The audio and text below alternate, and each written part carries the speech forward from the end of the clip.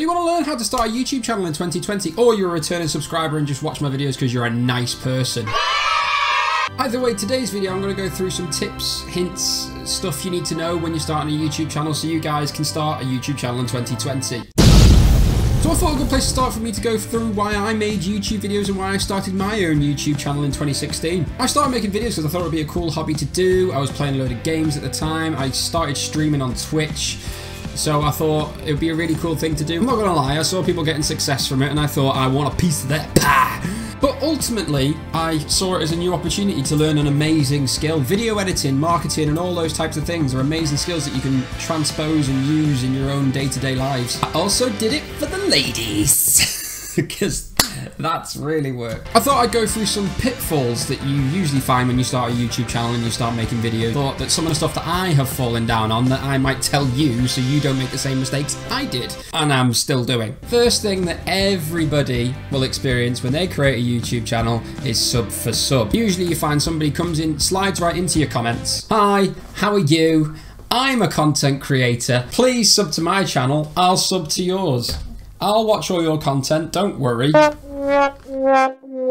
It's usually You all sleep on a bed of lies? No, what usually happens is they get you to sub, they might sub to you, they might not. There'll be no interaction, they won't watch yours, you won't watch theirs. You might put effort in to watch theirs and comment on their stuff, but you will not get it back, it's very rare. What you don't want to do is have a load of sub for subs where you've got, oh look at me, I've got 200 subscribers, and then when somebody comes to your video and you've got 10 views, it will only hinder you doing the sub for sub. Don't worry about subscribers, they will come. As long as you're persistent, consistent, and you actually are a good person and your content is good, then people will stick around. Another misconception is I don't have the good enough equipment. I don't have hundreds and hundreds of pounds to have the equipment to do YouTube. That's not a thing. Nowadays you can get HD webcams, microphones, capture cards. They're all relatively affordable.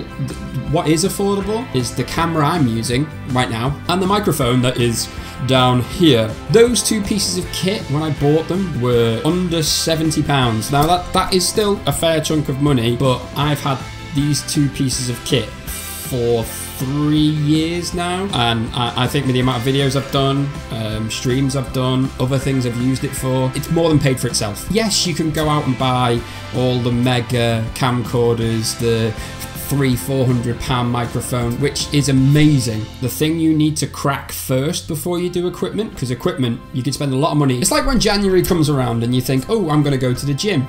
So then you go off and buy the most expensive trainers, the most expensive gear, the most expensive gym membership, and then just don't go. It's the same with YouTube.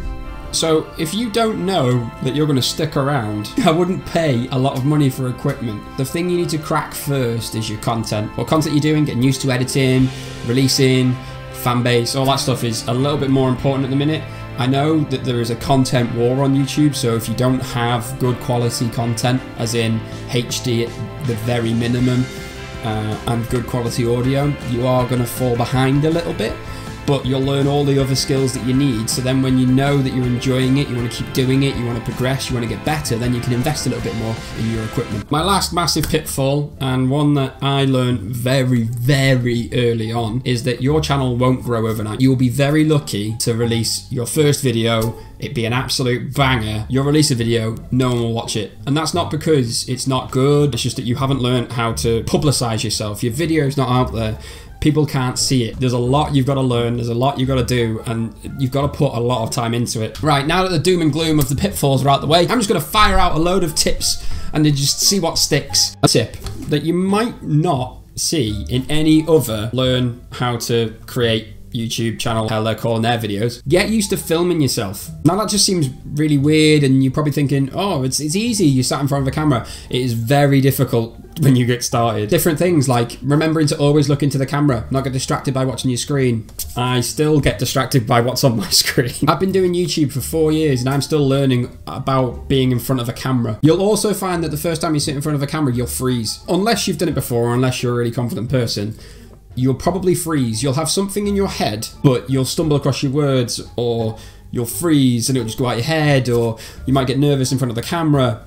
One of the best things to do is just to get used to being filmed. You can do that by just filming 5-minute clips of yourself, just talking, rambling, or But once you've done that a few times, you'll get more confident. And when you do video after video after video, it'll be like it's not even there. It becomes a non-factor. I'm just smashing tips out the park. Here's a tip. Oh, bang! Very important thing to know before you start your YouTube channel. Knowing how you're going to do it. How you're going to film yourself. If you are you going to be on camera? Are you not? How you're going to record your audio. So you're speaking on it. You don't necessarily have to. You can do montages and stuff like that, which doesn't have your voice or your picture on it. But if you are doing vlogs, or you're doing gaming videos, or you're doing whatever, or commentary, you will need to record your audio. How are you going to do that? Video editing. What software you're going to use?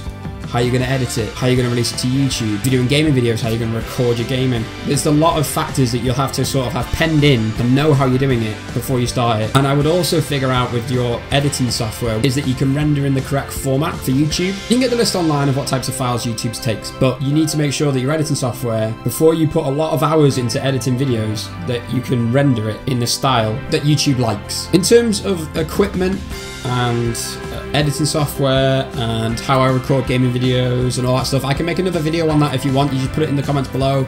I'll make another video of like what equipment I've got, what editing software you should use. I can even do a how to edit video on that editing software, so you can get a feel of like how to edit certain things. But to bring it all back round in full circle, you need to figure out how you're going to do all the stuff that you want to do, and if you are actually capable with the equipment you've got. But I cannot stress enough, pick an editing software that you are comfortable with using. Now, I have one that I use and I think it's really good, really easy to use and really intuitive. You need to find one that you're comfortable with using because you're going to be using it a hell of a lot. But when I say comfortable, I don't mean easy. What you don't want to do is pick a very basic editing software. There's a lot of editing softwares out there that don't allow you to do certain things, or it makes it incredibly difficult to do. Stuff like removing green screen, chroma keys in certain editing softwares are very poor. Different styles of edits, transitions, effects, videos that have different frame rates being in the same video. You just need to make sure that the editing software works with what you've got in terms of style of video you want to do. So I'd try and, I'd sample them out, but then I would also look for an editing software that allows you to do some of the cool edits that you may want to do going forward. And if you have used this video to learn how to do YouTube, and you do YouTube and you get hundreds of thousands of subscribers from it, I expect a shout out. I've mentioned this earlier in the video, but I kind of feel like I need to say it again. Your first video will stink. Every YouTuber's first video absolutely reeks. Most YouTubers remove their first sets of videos because they're that bad. I lay down with my crotch in a webcam for 1 minute and 20 seconds in my first video, and look at me now. But it will. Your first video will be terrible because you don't know how to do it. You don't know what content you're doing. You don't know who you are in terms of a YouTuber yet. Unless you've done editing before, editing takes a long time to learn and perfect. I was leaving sneezes and in my first video. I always liken a YouTuber's first video and it being bad to riding a bike. If you've never seen a bike before and you've never ridden a bike, you wouldn't expect to get on the bike and be able to ride it straight away. You're going to fall off, you're going to stumble, you're going to need other people's help. But then once you get that base and you then can ride the bike, then your videos will get better and better and better. You'll start to do videos non-handed. All I want to stress is it being bad isn't a bad thing. It's a good thing. It means you get opportunities to look at what you're doing wrong, what to change. You will learn a hell of a lot from your first 5 videos. Your next 5 videos will be a lot better than your next 5, then your next 5. You need to be as prepared for the lows as you are the highs. Now everyone knows what the highs are on YouTube. You'll get a load of views, you might get a load of subscribers, you might get a load of likes, your video might get posted somewhere. The lows are things like you've taken 10 hours to film and edit a video and no one watches it. You don't know how, when you're starting out, demoralizing that is. But what you need to think about, why isn't that video doing as well as the other video? Or what am I doing in this video? Or what haven't I done marketing wise, which means nobody's watching it. You need to take the lows as an opportunity to grow. When you have that video that goes woof, that's when you learn. So you go, right, not doing that again, or I didn't market it correctly on Twitter, or I didn't post it to my friends, or I didn't post it in a community. The audio's bad, the video's too long, the content's not great, the title isn't great, the thumbnail's not great. You get to learn a hell of a lot from your lows as much as you do from your highs. The ones that do really well, why did it do well? But you just need to not be disheartened and not take it personally. You just need to see it as an opportunity, take that video, watch it back yourself, see what you'd have done differently, and then try and suss out, is it the content or is it how I've done it? And then you'll be able to, in your next video, see what you've done wrong, make it better, and if you see it then grow again, then you know you've taken a step into the right direction. YouTube, I think, I'm not being soppy here, has changed my life. I, in 2016, was a shy introvert that wouldn't say boo to a goose. I'm comfortable with being filmed on webcam. I'm comfortable speaking, I'm comfortable releasing a video and people hating the video, people giving me hate. I'm comfortable with all of that. I'm now finding myself being more confident in public. The amount of stuff I've learned, if I was to stop now, I could probably use the skills I've learned in a job in real life doing similar things for other people. If you are thinking about starting a YouTube channel, it is unbelievable, but you do need to remember it can be hard work. So that's it for my sort of tips and hints of how to start a YouTube channel in 2020. I hope to see all of you on YouTube. If you are doing YouTube and you are creating a YouTube channel, I would be interested to see what your first video is. You can see mine. I haven't deleted it. You can go back and look at it. It's been in one of my previous videos. It's absolutely horrendous. But for now, I hope you've enjoyed the video. Like and subscribe. Peace!